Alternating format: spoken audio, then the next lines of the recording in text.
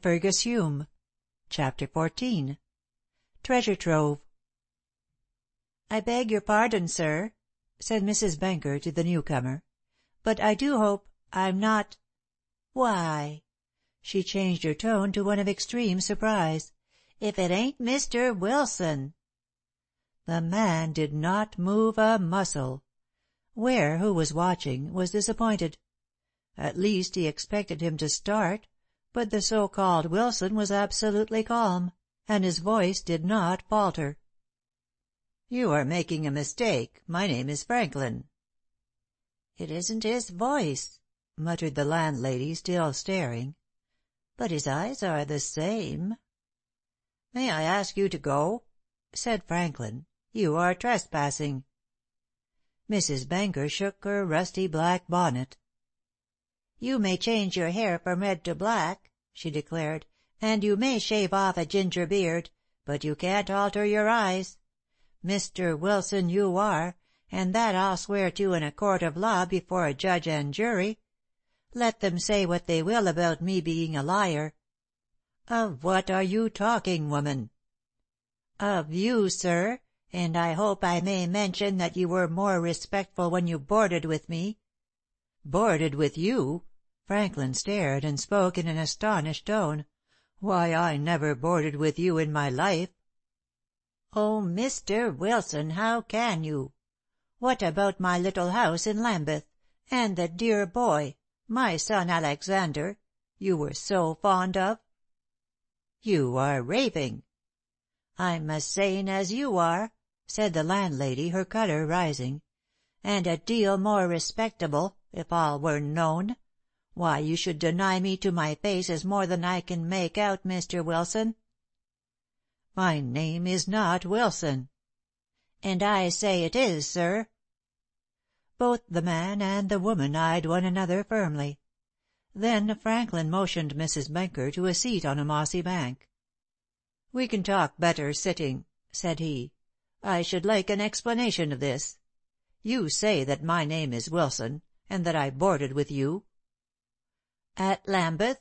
I'll take my oath to it." "Had your boarder red hair and a red beard?" "Red as a tomato. But you can buy wigs and false beards. Eyes, as I say, you cannot change." "Had this Wilson eyes like mine?" asked Franklin eagerly. "There ain't a scrap of difference, Mr. Wilson. Your eyes are the same now as they were then." "One moment. Had this man you think me to be 2 teeth missing in his lower jaw, 2 front teeth?" "He had. Not that his teeth were of the best." Franklin drew down his lip. "You will see that I have all my teeth." "H'm." Mrs. Benker sniffed. "False teeth can be bought." "I fear you would find these teeth only too genuine," said the man quietly. "But I quite understand your mistake." "My mistake?" Mrs. Benker shook her head vehemently. "I'm not one to make mistakes." "On this occasion you have done so. But the mistake is pardonable. Mrs. What is your name?" "Mrs. Benker, sir, and you know it." "Excuse me, I do not know it. The man who was your lodger, and whom you accuse me of being, is my brother." "Your brother?" echoed the landlady, amazed. "Yes, and a bad lot he is. Never did a hand's turn in all his life. I dare say while he was with you he kept the most irregular hours." "He did. Most irregular." "Out all night at times and in all day? And again out all day and in for the night?" "You describe him exactly." Mrs. Benker peered into the clean-shaven face in a puzzled manner.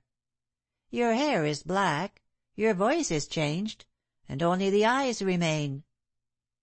"My brother and I have eyes exactly the same. I guessed your mistake when you spoke. I assure you I am not my brother."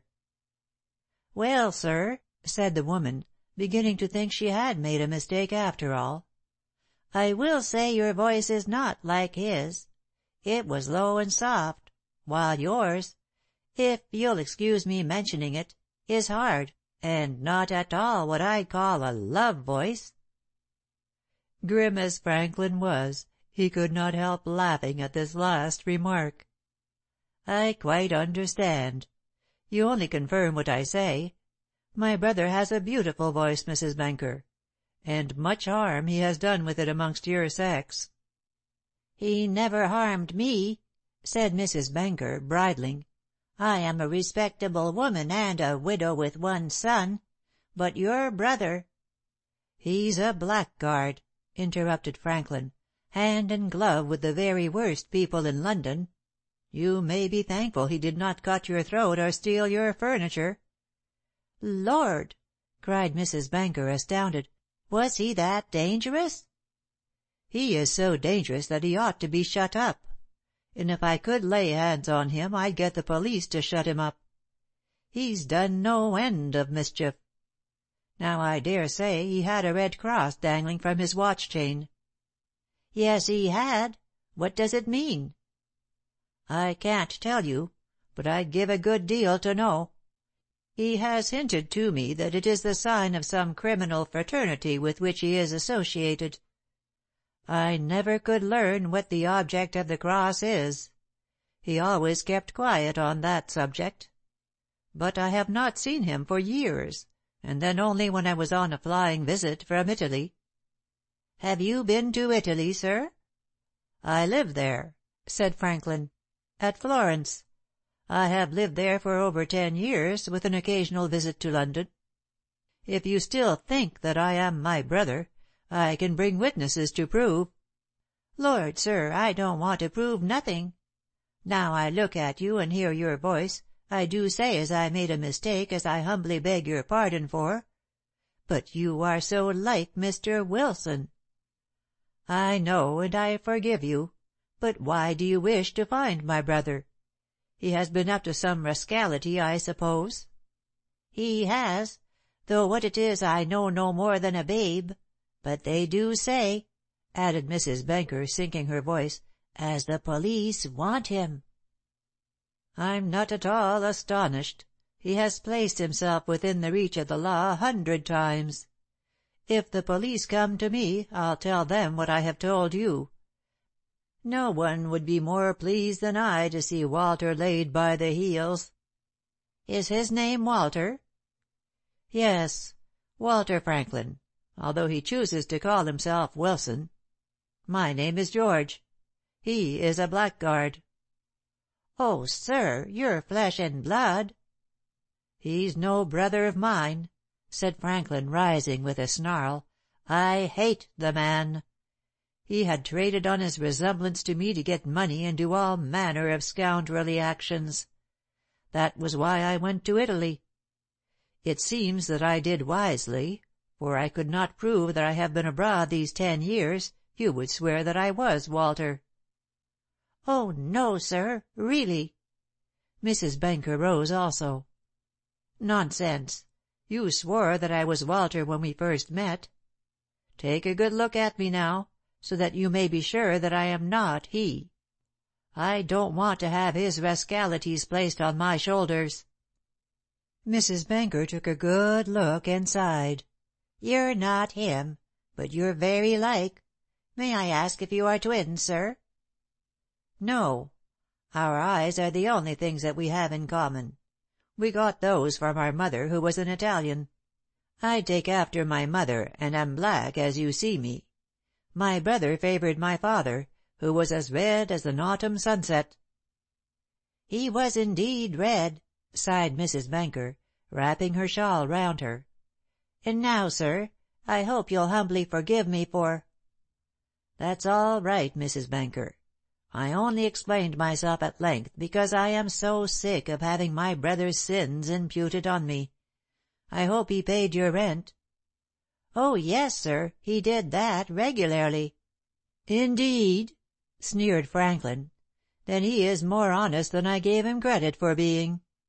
Because if he had not paid you, I should have done so. You seem to be a decent woman and—" "A widow," murmured Mrs. Benker, hoping that he would give her some money. But this Mr. Franklin had no intention of doing.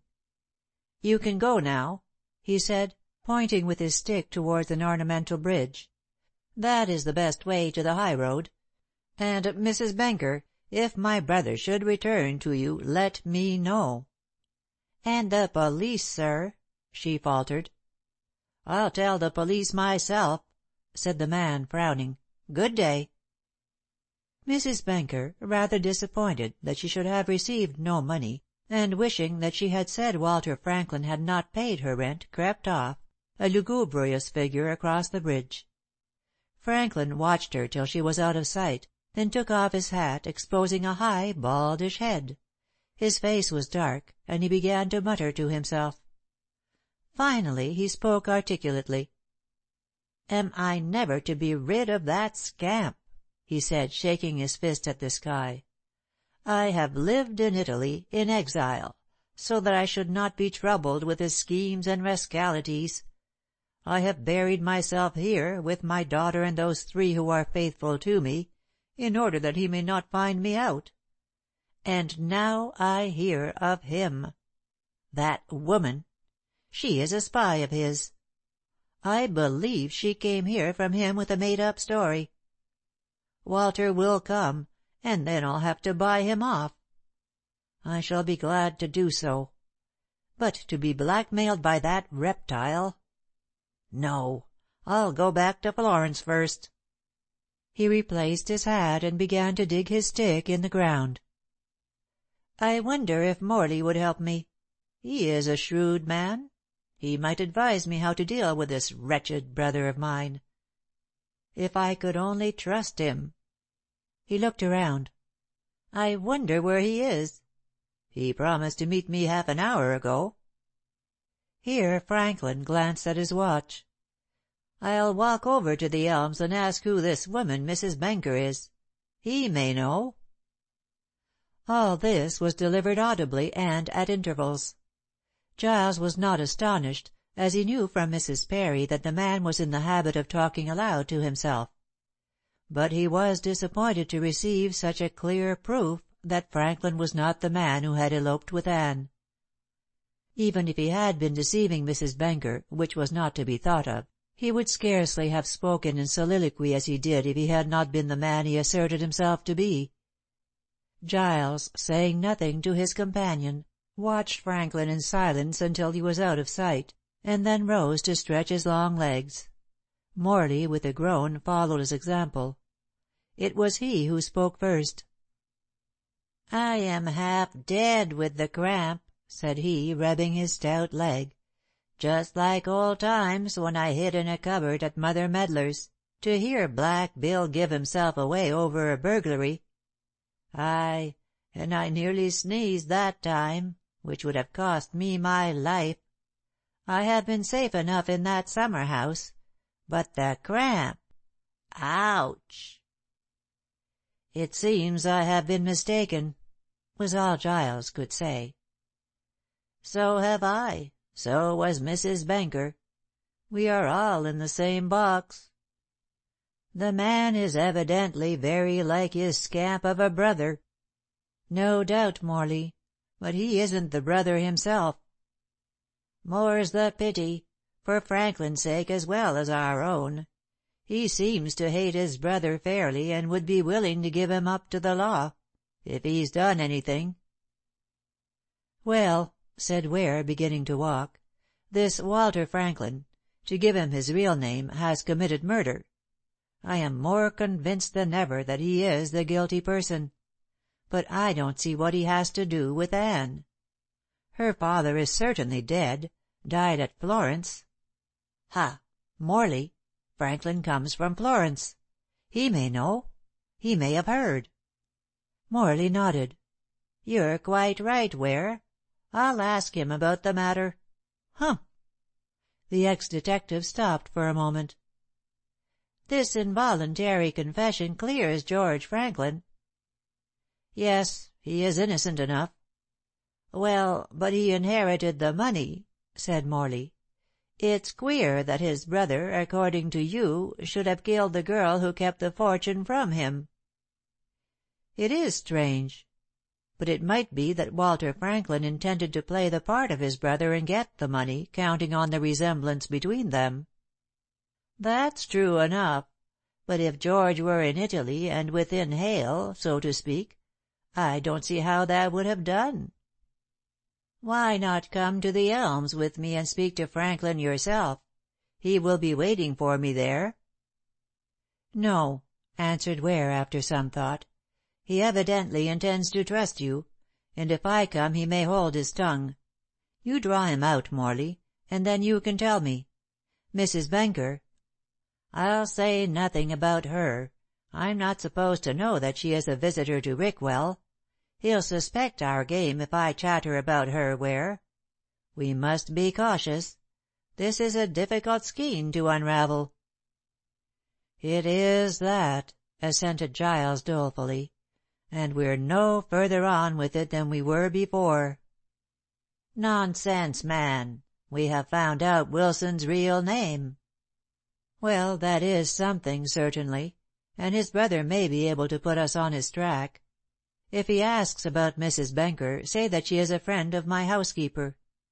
You can say you heard it from your wife." "I'll say no more than is necessary," replied Morley cunningly. "I learned in my detective days to keep a shut mouth. Well, I'll be off, and see what I can get out of him." When Morley departed at his fast little trot, he got over the ground quickly for so small a man. Giles wandered about the Priory Park. He thought that he might meet with the daughter, and see what kind of a person she was. If weak in the head, as Mrs. Parry declared her to be, she might chatter about her Uncle Walter. Giles wished to find out all he could about that scamp. He was beginning to feel afraid for Anne, and to wonder in what way she was connected with such a blackguard. However, he saw nothing and turned his face homeward. Just as he was leaving the park, on the side near the cemetery, he saw something glittering in the grass. This he picked up, and was so amazed that he could only stare at it dumbfounded. And his astonishment was little to be wondered at. He held in his hand a half-sovereign with an amethyst, a diamond, and a pearl set into the gold. It was the very ornament which he had given Anne Denham on the night of the children's party at the Elms. The coin of His Most Gracious Majesty King Edward the Seventh. End of chapter 14. Read by Céline Major.